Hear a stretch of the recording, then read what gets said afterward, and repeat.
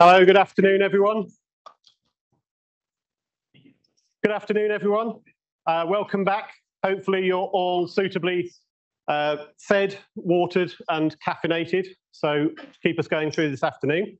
After that wonderful morning of combination of inspirational, interesting and challenging talks, we now move into the afternoon sessions where we'll continue that, hopefully. So without further ado, I'll introduce our first speaker, Dr. Gemma Attrill. She's the chief scientist, lead scientist and chief space weather person at Dstl.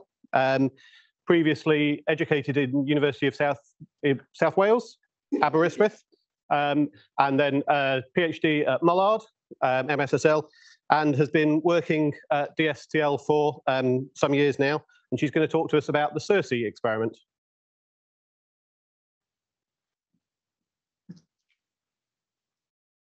Thanks very much. Right, hi, good afternoon, everybody. So yes, Gemma Attrill, and I work at the Defence Science and Technology Laboratory based at Dstl Porton Down. So it's my absolute pleasure to be here today. And I think the standard of talks in the morning session were absolutely phenomenal. So here goes. Okay, I wanted to give a little bit of an introduction here and just set the context for this piece of work. So the space environment really matters. You wouldn't consider approaching anything to do with a submarine without actually thinking about the ocean. And it's important also to consider the impact of weather on how that system will operate. Just like that, the space environment is incredibly important, not just for satellite operations, but actually it has a significant impact on a whole range of different systems, some of them actually ground-based. And like meteorological weather, space weather is also highly dynamic. So what is space weather? A little bit of science coming in here. It's essentially a generic umbrella term that's used to describe the variations in terms of the flux of energy and matter entering our near-Earth system, originating primarily from the sun. So we talk about coronal mass ejections, CMEs. These are huge eruptions of magnetized plasma, so magnetic field, that explode from the solar atmosphere. And these will typically take between 1 to 4 days to reach our near-Earth environment. I've put here the little boy eruption at Hiroshima, 10 to the 13 joules, just to give you some indication of the magnitude of the power that we are talking about here and the energy that we're talking about, 10 to the 25 for a typical CME. Solar flares are similarly very energetic as well, similar category, but this is a release of pure energy. So the impact time from release at the sun to the Earth is at the speed of light, so we have only 8 minutes. The solar wind is also a continuous outflow of energetic charged particles that comes from the sun and also interacts with our near-Earth environment. So space weather and all of these different dynamics drive disruption to our near-Earth atmosphere, and specifically a part of that called the ionosphere. So this is part of our upper atmosphere that enables our beyond line of sight systems to function. So this is basically responsible for the ability of radio waves to bounce off of the ionosphere, or indeed if you're dealing with satellites, they have to make their way through that part of the atmosphere as well. So you can see it's really important for a whole range of different systems. The ionosphere is naturally subject to a day-nighttime variability as the planet spins facing the sun and then returning to the night side, but it's also disturbed by space weather as well. So why do we care? Severe space weather has actually been on the UK National Risk Assessment formally since 2011. It's a relatively new risk in terms of the things that we talk about, but this is in recognition of the impact on our modern way of life, our critical national infrastructure and our modern sensitive systems that we use. From a defence point of view, we're interested primarily for 2 reasons. One is to enable confident attribution of the source of disruption. We need to know very quickly if the kit is just not working, if there's a natural disruption, or whether it's a targeted malicious intervention. So being able to distinguish between those things rapidly is really important for us. And we also need to be able to protect our equipment and personnel from the effects of space weather. And this is in order to sustain a resilient capability. So moving on to focus on CIRCE now.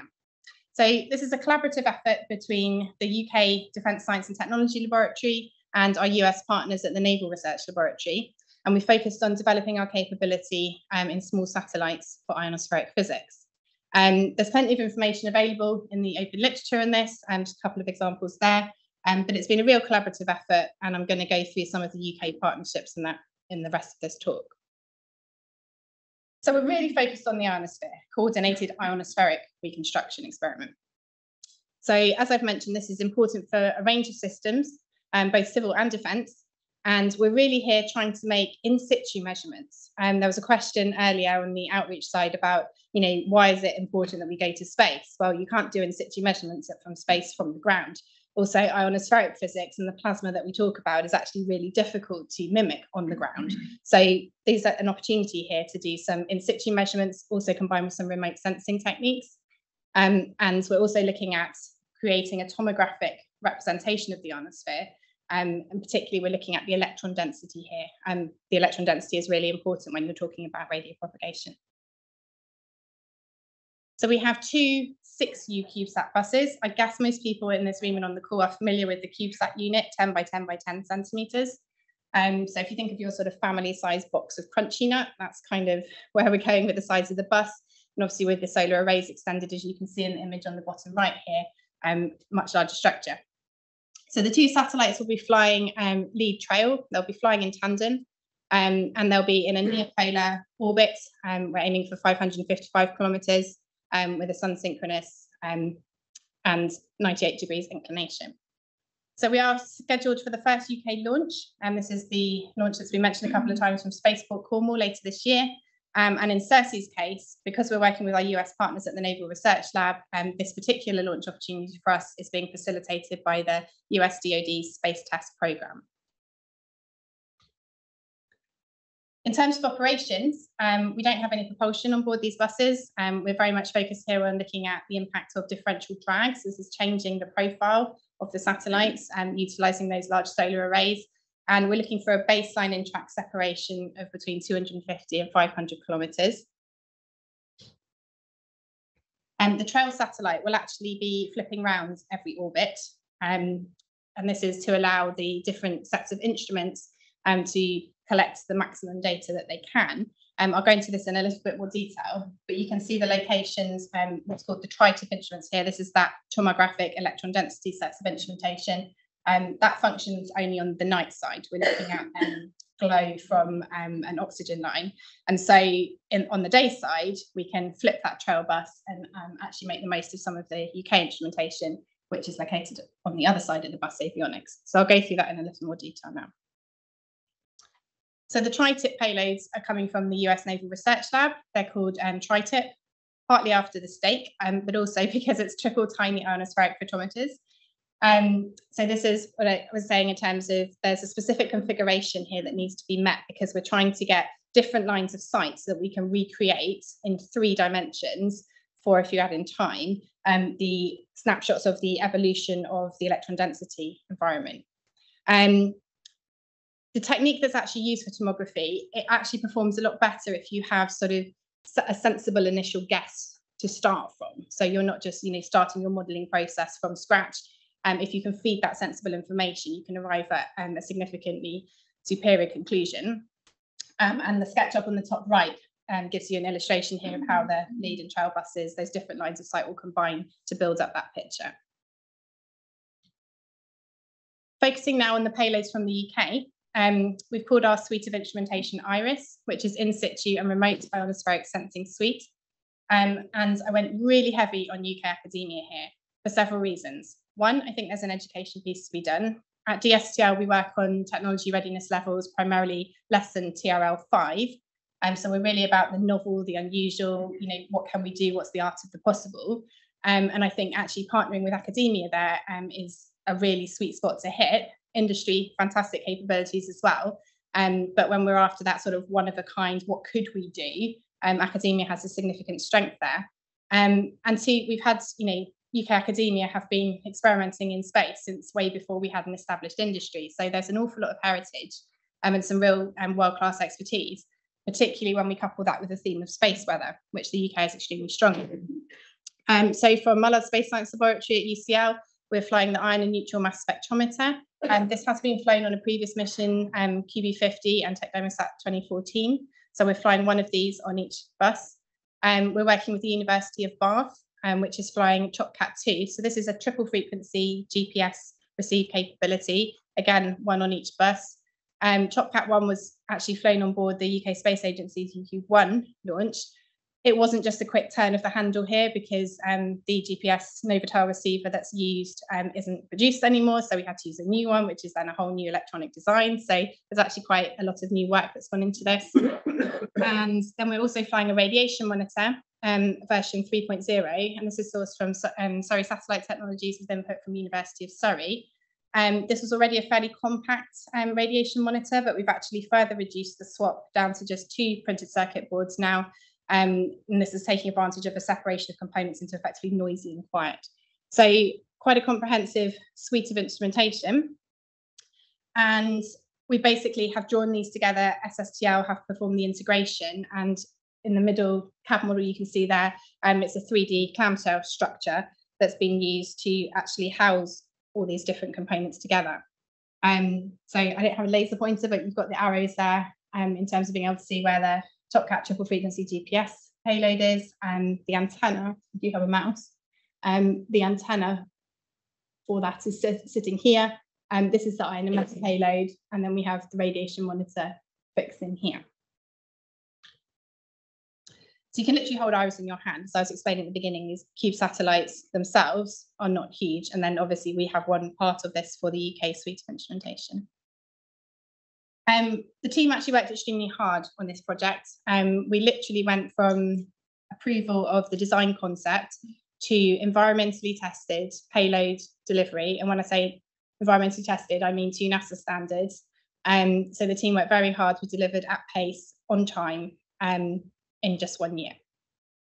And then we hit COVID and all of the bus integration and environmental testing, a lot of which was done remotely, because the buses have actually been put together in the US at a place called Blue Canyon Technologies. So this shows you a CAD model of the entire bus. So effectively, the tri-tip instruments I spoke about from the US Naval Research Lab sit here, and this is where the IRIS suite sits, and in the middle we have the bus avionics. So what are we doing with this data? Well, why is it useful? So we're looking just out of the IRIS suite alone, and we're looking to be able to improve our understanding of atmospheric drag. And this is really focused around better understanding the density and the chemistry of a layer that coexists with the ionosphere, but is called the thermosphere. This is really important. We saw in February, just earlier this year, the loss of about 40 of sort of 48 Starlink satellites that were launched. The impact of space weather on the density of the thermosphere can have significant impacts in terms of rapidly increasing that drag environment. So we want to better understand that. There is just a dearth of information about that. There is some, but not enough. We're looking to validate the tomography algorithm called MIDAS. This is worked on at the University of Bath. And we'll be looking to basically derive the total electron content. Again, that electron density is really important in understanding the propagation of radio frequency waves. And then we'll be looking at areas of increased radiation and specifically building up a picture at the 555 kilometers altitude. And that helps us map things like the South Atlantic anomaly. And it also contributes to what has been a near continuous data set since the early 90s. And that information we hope will be available to support the sort of widely used radiation models that we have as well. We are looking to pull this information in to enhance our current ionospheric nowcasting and forecasting capabilities. So the tools that we have developed at Dstl in partnership with both industry and academia have been designed in a modular fashion, explicitly so they are rapidly able to ingest new data sources. And we are looking here to demonstrate the benefit of having superior information in a regional context, and then enhancing your ability to do accurate ray tracing and produce data products and decision aids for our end users. So I wanted to just take a minute towards the end. First of all, I'll just point out this is hopefully identifiable as Spaceport Cornwall. This is Cosmic Girl here sitting on the runway. I think I'm correct in saying, yes, I'm definitely correct in saying this is the hangar where the integration of all of the satellite payloads on board this launch has taken place. And I have permission from the BBC to share this with you. the forum today. So there's no sort of sound, but what this is actually showing you is the payload fairing inside Spaceport Cornwall. We have here the satellites that have been really hard to draw here, integrated, and obviously the payload fairing is massive and could, in theory, take a whole stack of different satellite missions. But it just gives you an insight into the facility that's now very much up and running and functional at Spaceport Cornwall in Newquay. And I particularly like the end of this because I think it's going to zoom in for me in a second, so I can really point out we've got, here we go, CIRCE 2 bus and CIRCE number 1, all packaged up in their dispensers, ready for launch. So thanks very much for your attention. I'll try and take any questions.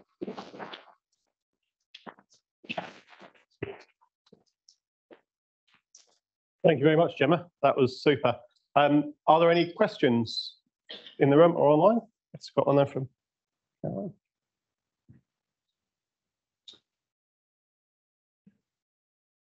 Thanks, Gemma. That was fascinating. I do have a question for you, but before I ask it, I'm just going to say how good it is to see TopCat 2 on there. Dave and others in the audience here know UK1 is very close to my heart. And I did work with the team on TopCat 1, so I'm really thrilled to see TopCat 2 going up soon. My question is, I was interested to hear you say you went from design concept to delivery on the payload in the 12 months. And we're always dealing with schedule and trying to get things in a streamlined way, trying to do things faster. It often doesn't take just 12 months to do these things. What would you say were the most important things that you did, that your team did, to make that happen so quickly? Okay, thanks, Caroline. I'd say number 1 is passion. Caring about what you're doing is absolutely fundamental to having a really engaged team that are really willing to pour their heart and soul into making something happen. So I think that's really important. And that for me is a huge benefit of working with academia, because I feel the motivation, I mean, people have spent their careers doing this stuff. They really genuinely care about it. And it means we're able to work with literally world-class scientists and engineers. So I think that's really fundamental. And to echo some of Paul Bates' comments earlier, it's about being a team. It's about having everybody on board, understanding what the objective is, and all pulling together. So I think everyone just worked really, really hard. We did a lot of face-to-face communication as well. It was quite an intense period. So a lot of fun as well. It was really, really good. And then, you know, it's really, we've built really good relationships. And when I say the team, I mean, this is an international effort. So, you know, people think Cube satellites are small, therefore it won't cost very much, you don't need as many resources.